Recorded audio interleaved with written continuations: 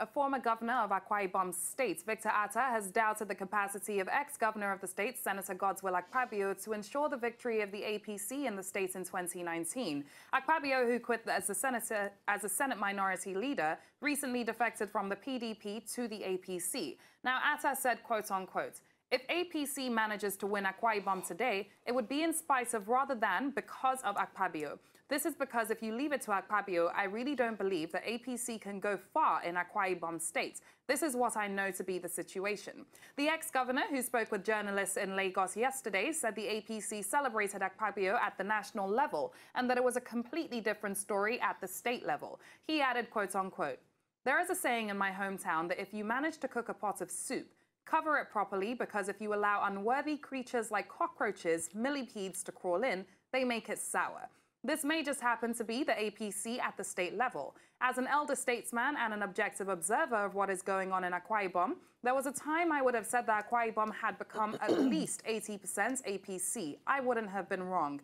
Attah also stated that there was a time when the whole state was PDP and there were fights among members, adding, quote unquote, "Suddenly Akpabio came and many moved to the APC. But today there are defections as many of them returned to the PDP.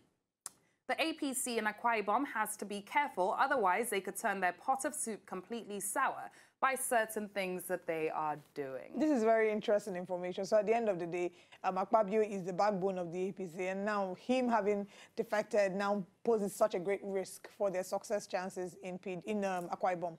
Absolutely, and it's very interesting because this constant back and forth between the PDP and the APC should essentially speak way more volumes to citizens than it seems to be doing. And then this now touches on voters' education, because as we can sit here and we can be woke enough about exactly what's going here to know that, you know what, let them do what they want to do. At the end of the day, we just want prosperity, and we have the right to get prosperity through our votes. 1 week left, I'll keep on saying it. However, these people are feeding on the fact that a lot of Nigerians, unfortunately, do not have voters' education. A lot of Nigerians, unfortunately, do not see past the APC and the PDP. A lot of Nigerians, unfortunately, are ready to go with the senator, the governor, the president, whoever has handed them 4,000 naira or 5,000 naira for a vote. Or someone who is related to them by religious affiliations or tribal, ethnic associations. It's so sad, which is why here on Hello Nigeria would actually do our best and our bid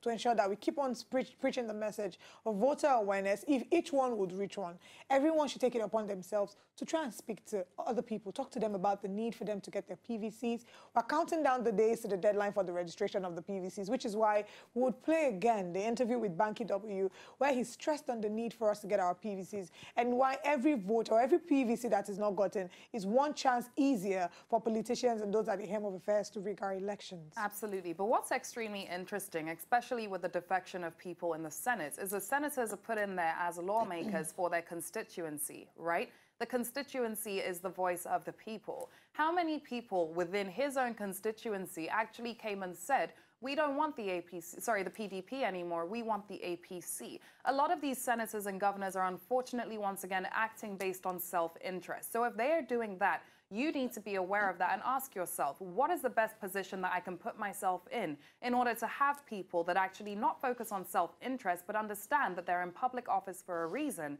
And that interest or reason is my interest and the interest of my people. At the end of the day, we just finished the Eid al-Kabir celebrations, and this is exactly the conversation we had about how it is all about sacrifice. And these are the people that actually need to make the sacrifice. We've sacrificed enough.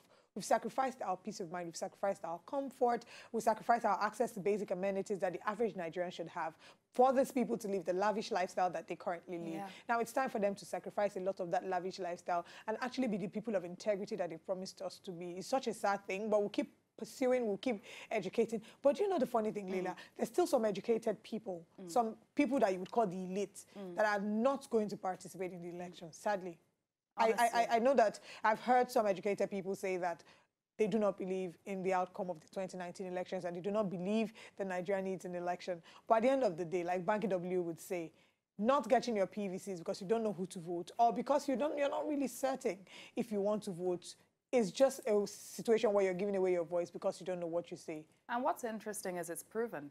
It's actually proven that formal and informal workers are unfortunately not voting. The top 10 states with the most abandoned PVCs are all in the states that have the most formal and informal workers. And therefore, citizens who are more likely to have some sort of voters' education are not going towards the polls on election day and actually voting for a particular candidate that they believe can take this country to prosperity. So that is us down here. Mostly, it showed on the data statistics that it was mostly in the South. So we need to look at this problem. It's another thing of the system being set up against us. Get your PVC. Do not abandon your PVC. Your PVC is your voice. To enjoy more of these our Ubonge videos when you just watch, press this button to subscribe on top of our YouTube page. You go love her.